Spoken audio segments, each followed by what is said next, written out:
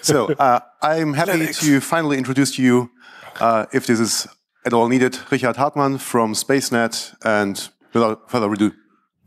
Thank you. Good morning. Thank you for coming, even though there was alcohol yesterday night. I can probably spare myself this one. Somewhat relevant what I did the last few years. The main bit of this is that I really have been on call for about 7 years without pause. So I have a lot of opinion about monitoring simply because else I would be insane by now. I used to use Zabbix exclusively in the past. That's done with. And I really, really like monitoring, but I hate almost all monitoring tools because they suck and they don't reduce your work. The only really relevant part on this slide for this talk is that we do have a lot of old systems at SpaceNet which predate pretty much everything else. And they're good enough, so there's not a lot of need to change them, but there is still a need. You probably know this from your companies. We do a lot of just carpet bombing style email alerts. They're getting less and less, but still they are there. There's a lot of islands of data where teams just have their own monitoring or their own data management or whatever, and these things don't talk to each other, and that's a bad thing. Okay, so that's the other version. Quick show of hands. Who has heard of Prometheus? Who is using Prometheus? Who is using Prometheus in a POC? Who is considering to use it? And who's not considering to use it? Okay, so quick intro. Prometheus was born by a few people from Google leaving Google and seeing that there's nothing really valuable on the market.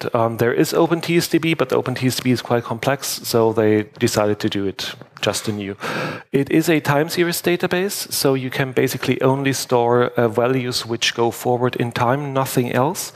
The data model is extremely simple. You basically have labels which determine the name and the instance of a time series. And other than that, you just have tuples of float64 timestamp, float64 value, nothing else, which makes a lot of code quite easy and fast. It's geared towards either instrumenting your code, as in having real functions which increase counters when there is a HTTP 200 or whatever, or to have exporters which basically pull outside monitoring or outside whatever state into Prometheus. It's not made for event logging. If you need event logging, and you probably do, you want MTail, ElkStack, whatever, use something else, not Prometheus. And dashboarding has been officially killed off in favor of Grafana because Grafana is just better. And so both projects can focus on what they do well. Yeah. The main selling points of Prometheus are the single thing which is you're probably not used to is service discovery is built in from the start.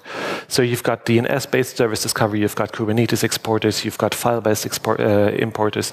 Doesn't matter, there's half a dozen or a dozen different service discovery mechanisms which can exist in parallel.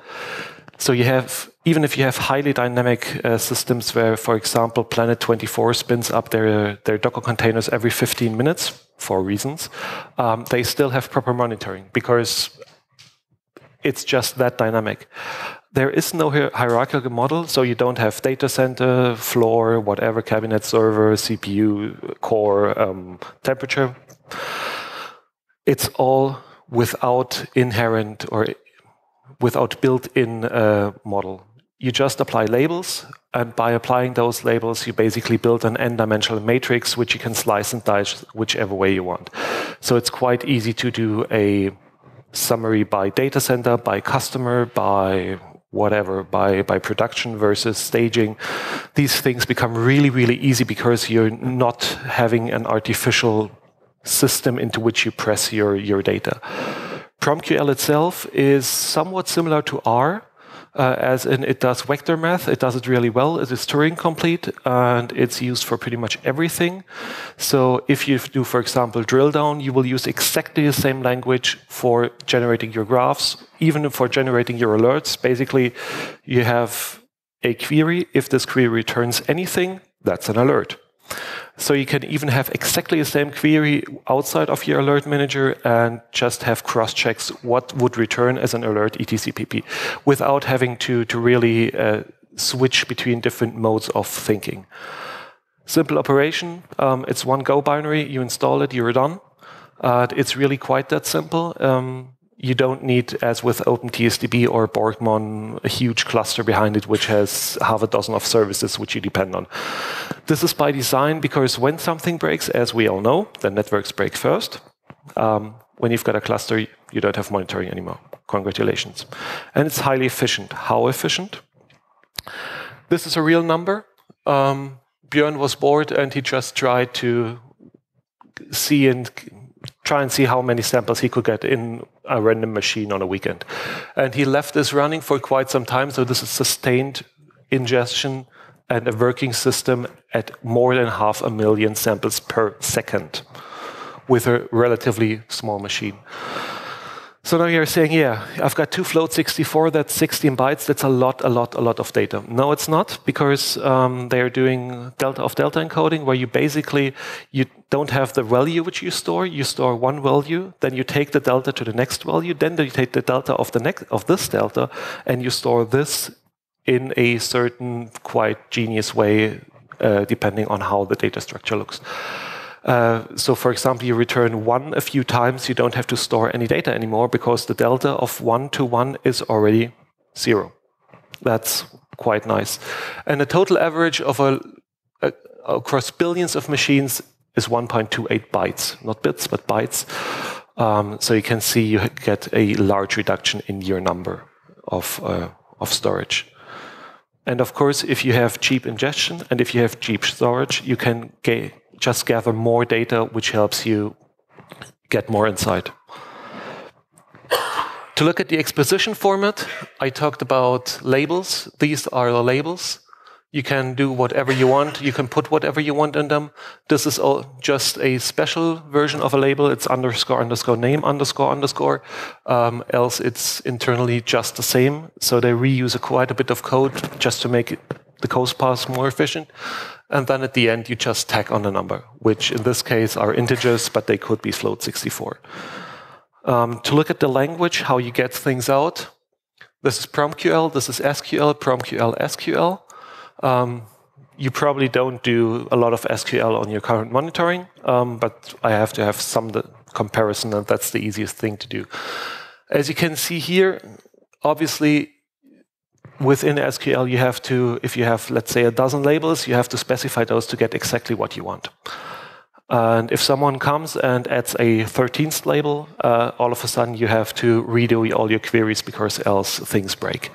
Here it's different. You basically tell Prometheus what you care about. You can also say without to tell it what you do not care about. And everything else is just done by magic, without you having to do anything. Basically, it expands all these subqueries, sees if the result sets match in number, and if there is a one-to-one match, which it can do programmatically. And if yes, and in most cases that's a yes, it just does whatever you want. So with this query, you could, in theory, have 20K time series over a whole week, and you grab it with just that one thing, and it does exactly what you want. It's extremely, insanely powerful. So to get to Grafana, and I'm sorry, I don't have any screenshots, but you can just look it up on the internet. Grafana has dozens of different data sources. So for example, if you have a running graphite, if you have a running Sabix, if you have a running anything, you can probably get this into Grafana. So you have one dashboard for different data sources and you can show it all at once. You can even compare ARMA queries the same to compare the graphs, or to have half of the old system and half of the new system together. It has a quite modern UI, as most of you probably know. It allows for quite some complex data manipulation, and this is getting better and better all the time. So you can do really interesting things with the raw data which you have. It does have native Prometheus support. Prometheus is actually the largest growing backend for Grafana, which is why they kind of focus on it next to Graphite. And if you do anything in the dashboards, clear your cache often, because there are a dozen bugs in Grafana. I see people nodding, which basically mean that you are half caching something and you get weird state. So if you do edits in Grafana, just clear your cache and hopefully at some point it'll get better. just as a rough timeline, so for DebCon 15 in August last year, we did this all with LibreNMS, and this ran quite well. I wanted to do the same both for SpaceNet and for FOSDEM. I told the FOSDEM team as much. Someone working at Google suggested I should look at Prometheus instead. And next day I had a POC running. It's just that simple. It's really just that simple. Yeah, and this FOSDEM has been working with Prometheus exclusively. Same as going forward. So something which is somewhat specific within the Prometheus world, but it fits quite well into this audience, is the SNMP support of Prometheus. Because I suspect most of you have SNMP devices at some point in your network. We are currently the largest user worldwide of SNMP exporter, which will probably change at some point in the near future. But we had massive problems with the SNMP exporter. Just to get the nomenclature right, exporter is basically something, again, which pulls into or which exposes in a format which Prometheus understands. So it's a translation mechanism between SNMP and Prometheus. And we had a lot of issues with this system. System load went up to 11 and higher. We had several devices which just flapped and they went away, they came back. It was a stable set of devices. We never figured out why, it just was weird. But basically we just decided to hand some money to one of the Prometheus guys, on purpose not doing it ourselves because we wanted to be this within all the patterns of Prometheus. And he just wrote it new in Go. There are some issues with it because a lot of devices return crap by SNMP. And if you repeat data structures, if you have duplicate key entries, if you miss some key entries, the internal error checking of the Go library of Prometheus becomes quite unhappy and errors out. This is on purpose to force people to have clean data structures. In this regard, or in this specific case, it's quite a problem for us because we can't just magic devices to be better. We can complain to vendors and they can fix it, but it'll take time. So what we do, we just use the Python exporters for the small subset of maybe 2,000 devices. If you use the either of these, INET address is broken in the Python SNMP exporter implementation. So if you need to use INET address lookups in the Python version, you need to fix it and push it upstream. And iOS XR is quite weird when it comes to some hardware values. And there is no clean way to map these in SNMP exporter yet. And of course, some devices die when you pull them too often. And that's basically it from the Prometheus side, because it's really easy, it's really quick. If you try it and you see it, you'll like it, I promise. And that's it. But I realized, as someone who was at the same company for 11 years and did things in a certain, I would dare say, quite efficient way, coming to a different company who's been around for decades, which also does things in their own efficient way, there was some culture clash in a few places. And for me, this was quite the learning experience and almost the more important thing about this talk, which is why it takes up quite a bit of space. And I suspect you'll agree after I'm done with this. So the biggest problem was not the technical part. The biggest problem I faced was of the social kind, because people resist change. You often have incentives which run counter to change. You have SLAs or SLOs which you need to keep, and they are mostly defined in a quite a high way, especially in the networking community, which means change is risk, change is hard, and unless your processes, unless your people, unless everyone in the organization, even down to accounting and everyone, embraces a certain rate of change and realizes that change is just part of the whole system, they will resent it. So the problem which is on top of that, if you introduce a new system, there's more work for people, because all of a sudden they have to maintain two systems, they have to learn a new system, and the old work doesn't just go away. Especially in critical applications like monitoring, due diligence means you have to run them two at the same time. The old system, the new system, and the new system needs to be shaken out for a month or even a year to see, does this really work? Does it alert on the same things? Because else If you lose money, you lose all buy-in. So one thing to get easy and quick buy-in is that you show that you reduce toil. Toil is basically all this manual work which repeats, which has no value. You just have to do it. And if you have 10 machines, you have 10 amounts of work. And if you have 100 machines or 100 services, it scales approximately linearly. This is the prime target to reduce and to eliminate in your daily work, because this gives the most benefit. And if the teams are always busy firefighting, they will never have the time to really sit down and engineer and do things the proper way. Most of us know this feeling. So having quick wins, striving for immediate benefits, this will help you get people excited for this product. Not only that it's good and better, but only that it, at a very early point, reduces their toil, reduces their work. Something on monitoring in and as of itself, which ties into this whole reducing toil, because useless alerts are also a quite evil or toxic aspect of toil. If it's not actionable, if I don't know by being paged, okay, I need to do X, it's not an alert, so I will not alert in it. I will not call someone in the night and say, fix this, because there is nothing to fix. Yes, this night says it's broken, but if I don't know what to do, it's not an alert. If it's not urgent, it's not an alert. 95% this way, who cares? If I know it'll not run out in the next 24 hours, who cares? Do it on the next day. If it's important, of course, do it. Do it in near time, because else it will become an alert. But if you predict your usage, and Prometheus helps you quite well in predicting usage,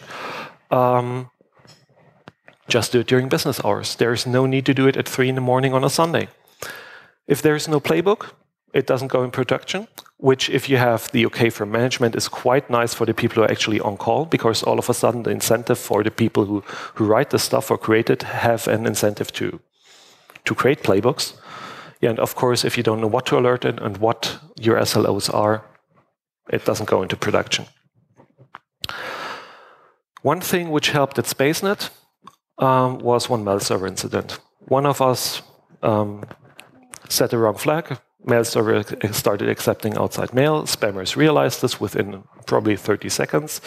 Did a really slow, clean, staggered ramp up to see how much load the system could take. Realized, okay, this is quite a large and beefy machine, and then they went all in.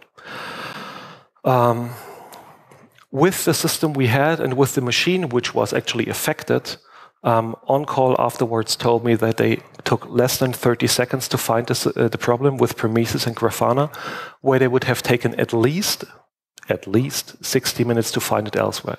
Because this was a system which we didn't even think about as having mail, and so it wasn't in the mail monitoring. But as it's so cheap to just toss everything in, we just did and we saw it. Else we wouldn't have seen it. And all of a sudden, a few people realized, this saves work. This gets me sleep. I like it. But this is only for the people who are doing operations. And everyone has their own view of the world. And without basically giving them what they want, playing to their intrinsic motivation of what they care about, you will not get buy-in from them. Because their motivation is not your motivation. That sounds buzzwordy, but it's true. A manager will care about the revenue. He will care about that whatever process is defined, it's executed well. He doesn't so much care about how it's defined. That's the architect's thing. But as long as it's defined, it should be followed. Period. Service owners obviously care about powerful dashboards. One of our product owners recently got data out of usage to calculate prices within minutes, which before took him hours with Excel sheets and everything. And so it was just one single query, and he knew the average disk space usage of all our mail products just for baseline pricing. So you have product managers which all of a sudden are excited about monitoring. Team leads, yes, they care about their teams being happy, and the team members, they care about sleep. Mainly. Say hi from me. No worries. So long story short, tell everyone what they need to hear, what they like to hear, but never ever lie. Be open about what you tell them and why you tell them, but never ever lie. But do show them the big picture and what they care about of the big picture. Andersrum. Okay, kann ich nicht lesen, aber danke. Thank you. So basically, you have the old big picture, and you put it on the wall either as actual picture or just something you agree on. And when you have buy-in, and when people care about what they see in this picture, about their little world within the large picture, they don't even have to ask you anymore. You don't even have to be around. You can be on holiday or you can leave or whatever. As long as they all agree on this big picture, every little decision which they make, do I go left or right here?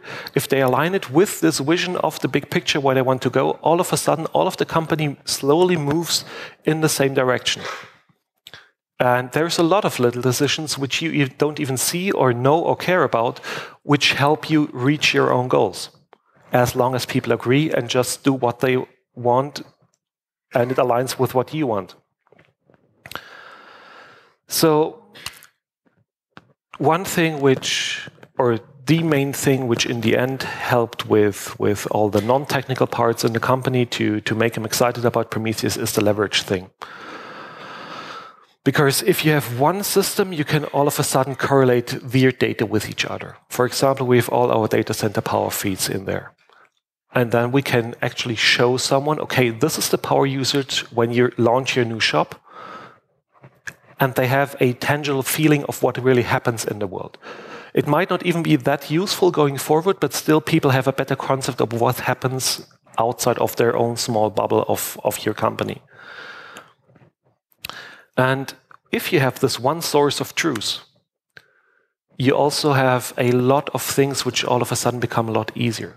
If you have one source of truth and everyone agrees on their view of the world, you don't have two teams arguing because their data is different from your data. If the data is bad, obviously you have to fix it, but who's at fault? If you have one system and everyone has a very high interest to get really clean data into that one system, everyone else benefits from this. So if you've got 10 different views, they all agree on the basis. You can have dashboards for drill down to the last bits and pieces because you don't have to jump between those islands of data or log into a different tool or do whatever. Because this costs time and someone is an expert here and someone is an expert there, and if one of them is sick, yeah, shit. Auto-generated PDFs for customers, they look exactly the same as they look in the web interface for your customers, as for your service managers, as for your technicians. And it just falls out of Jenkins at the end of each month, and people are happy about not having to do anything manually. And these reports also allow you to just do a general across the whole company, how are we doing in service X? And then you can give sales a sheet where they actually have a printout or PDF or whatever, and they can show to new or prospective customers, okay, this is how good we are. We never breached a single SLO during the last quarter, half year, whatever, in this respect or in this area. We breached one here and here, but we are still in our total SLAs. SLA, SLO difference? No? SLI is basically what you aim for. SLO is what you internally or what you commit to, and SLA is what you actually pay damages for if you breach them. And then sales can show the customers, okay, we are really this good across the whole company, and this gains you quite some benefit with new or existing customers. Well, and of course, accounting is happy because they've got quicker exports for all whatever their data usage, accounting, and whatever is. So as monitoring is really, really central to what you do in the whole operation, if you choose one tool, you should choose it extremely well because you can benefit in a lot of places. We are not done yet. We still have many little different islands of configuration data. This needs to be merged in one single CMDB. We are not there yet with orchestration. We have a lot of old and working tools, but they're not as modern as they should be. And obviously, a lot of money comes out of those old things, so finding the balance of when to switch over is quite tricky because customers need to agree with what you want to do, at least when it's customer-facing. Adopting error budgets, where basically the people who develop something have the same error budget as the people who operate it. So if things break very often, normally the developers don't care because they don't get called out in the night. But it's all of a sudden they can't ship new features anymore because the error budget for this quarter is out, and they don't get a bonus because they don't ship any new features. They start to really care about their error budget. That's a quite nice feature of this. And of course, if anyone is in Munich or wants to be in Munich, you can talk to me. Thank you. Questions? So, thank you for the talk. And do we have questions?